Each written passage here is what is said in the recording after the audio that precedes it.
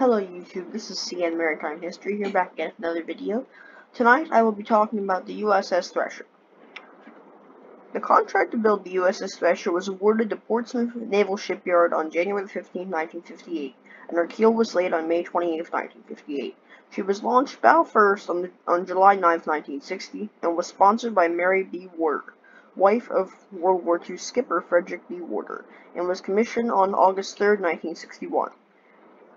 Thresher conducted lengthy sea trials in the Western Atlantic and Caribbean Sea areas in 1961 to 1962. These tests allowed a thorough evaluation of her many new and complex technological features and weapons.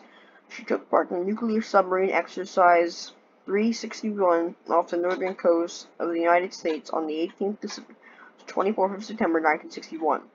On the 18th of October 1961, Thresher, in company with the diesel-electric submarine Cavala, headed south on a 3-week test and training cruise to San Juan, Puerto Rico, arriving November the 2nd.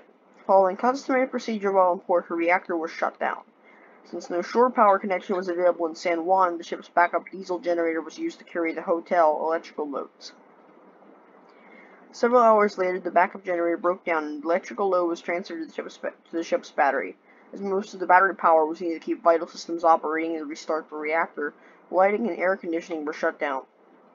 Without air conditioning, temperature and humidity in the submarine rose, reaching 140 degrees Fahrenheit after about 10 hours. The crew attempted to repair the diesel generator. 4 men would receive Navy commendation medals for their work that night.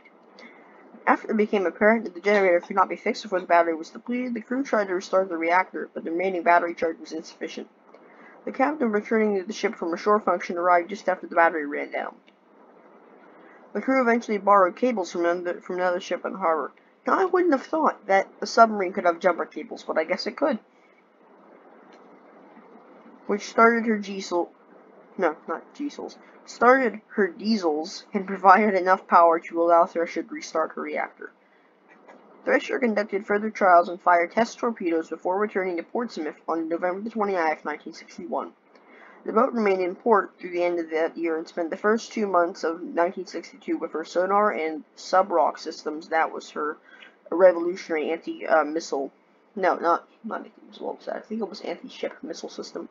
State of the art at that time. In March, she participated in 262. I'm probably gonna butcher this. N sub X exercise 262, an exercise designed to improve the tactical capabilities of nuclear submarines and in anti-submarine warfare training with Task Group Alpha. Off Charleston, South Carolina, Thresher undertook operations supporting development of the sub-rock anti-submarine missile, so it's not an anti-ship. She returned briefly to New England waters, after which she proceeded to Florida for more sub-rock tests. While moored at Port Canaveral, Florida, the submarine was accidentally struck by a tug, which damaged one of her ballast tanks. And in case you don't know, a ballast tank is what allows a submarine to sink and float. After repairs at Groton, Connecticut, by the Electric Boat Company, Thresher went south for more tests and trials off Key West, Florida, then returned northward.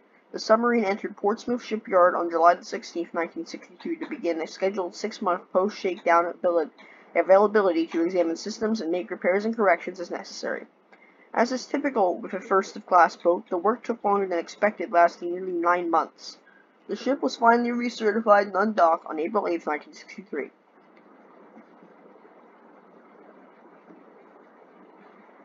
On April 9, 1963, Thresher, commanded by Lieutenant Commander John Wesley Harvey, left from Kittery, Maine at 8 a.m.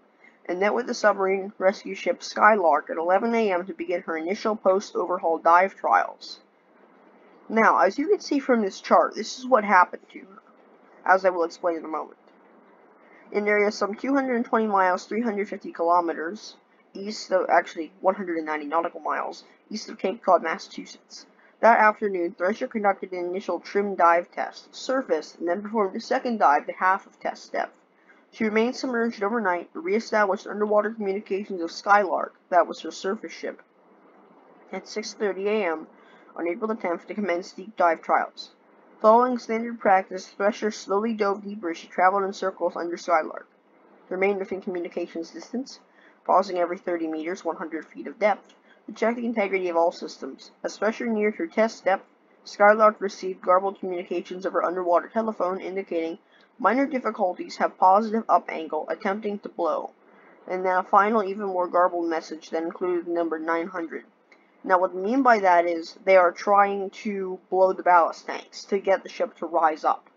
That does not mean make them explode, that means shove all the water up. Because to make them sink, you have the ballast tanks flooded with water. When Skylark received no further communication, service observers gradually realized Thresher had sunk. So, in the first one here, you can see USS Skylark. Thresher starts its descent with a target of reaching 1,000 feet, levels off at 400 and checks for leaks. The second one, about 30 minutes later, Harvey reports reaching 1,000 feet without incident. That's the commander in charge of the Thresher. About 45 minutes after, a pipe apparently ruptured, flooding the engine room. The water likely causes electrical failures that shut down the nuclear reactor. Commander Harvey orders an emergency blow of the main ballast. We don't really know what happened.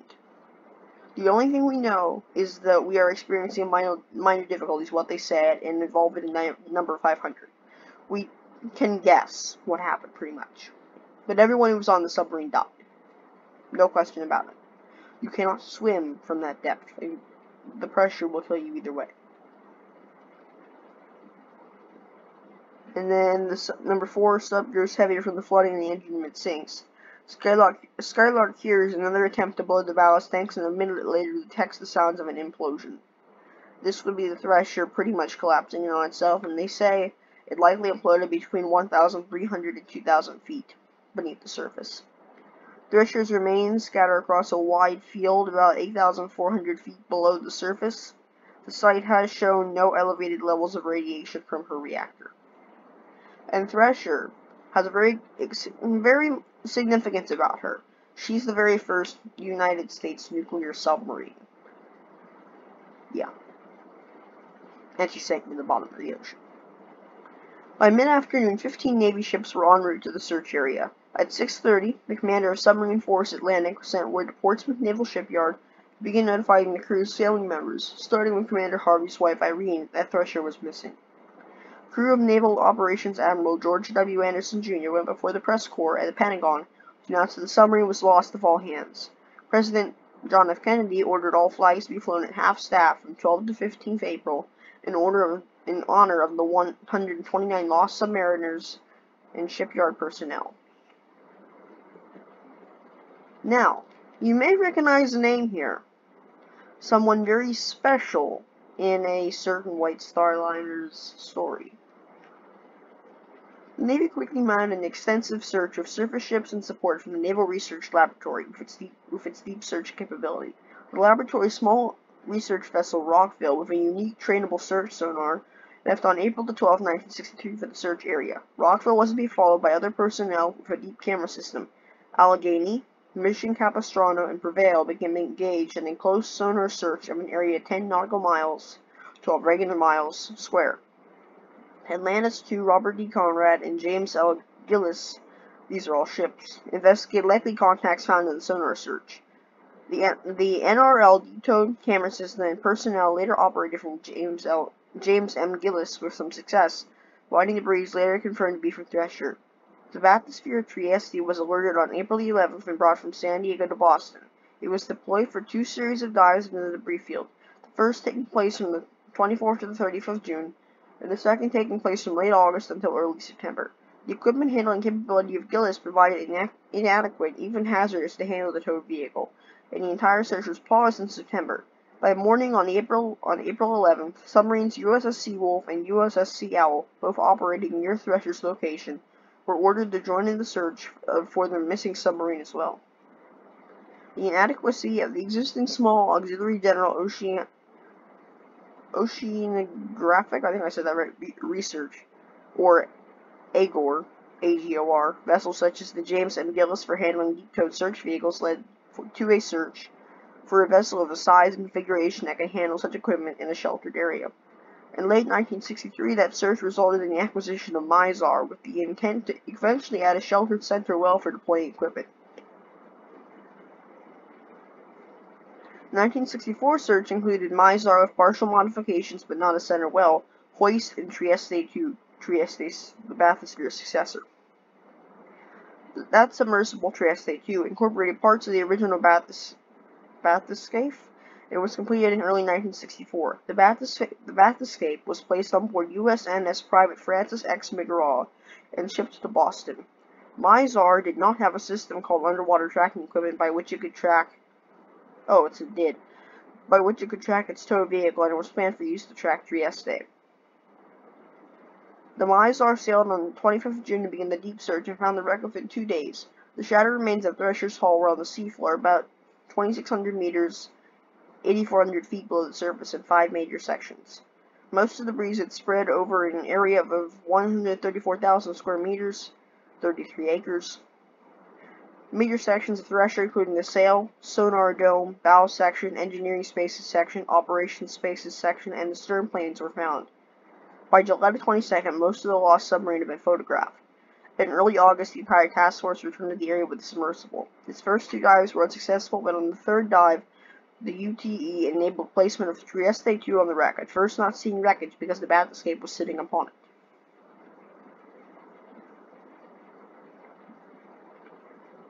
That while operating as a unit of the search force, the USS Seawolf recorded possible electronic emissions and underwater noises.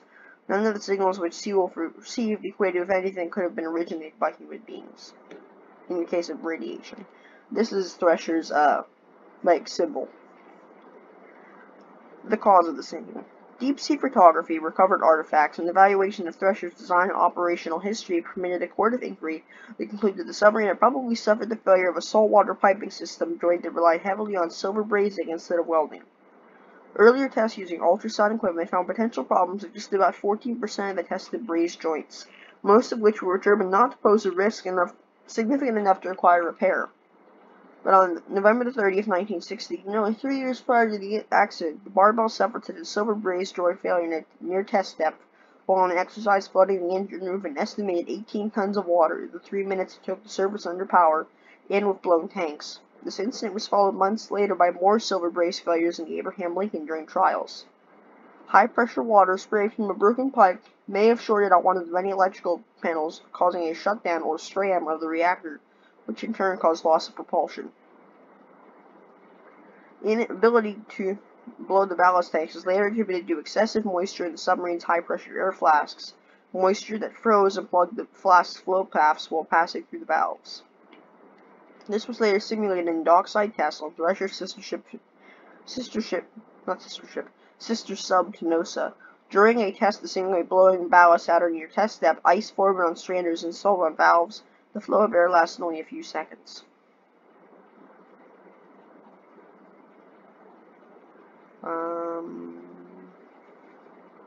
Let's see, here we go.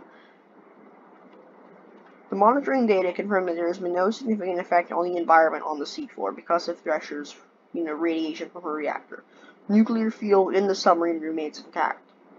This is the part I was going to tell you guys about. Information declassified in the 2008 National Geographic documentary Titanic Boward's Secret Mission shows that USNR Commander Dr. Robert Boward, the oceanographer, I can never pronounce that right, credited with locating the wreck of the RMS Titanic, was sent by the Navy on a mission under cover of the search for Titanic to map and collect visual data on the Thresher and Scorpion wrecks.